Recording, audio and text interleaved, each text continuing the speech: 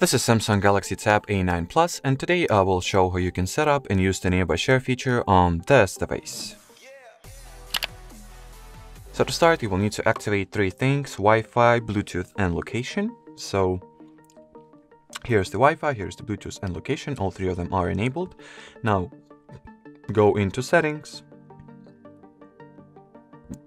Google, Devices and Sharing, Nearby Share. Here are the Nearby Share settings.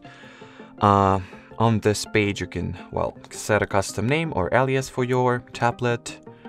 So I'll go with 999. Then you can manage your device visibility and select the preferred network type that will be used for the file transfer. So now everything seems to be properly set up. So I will go ahead and share this simple screenshot I just took on my phone.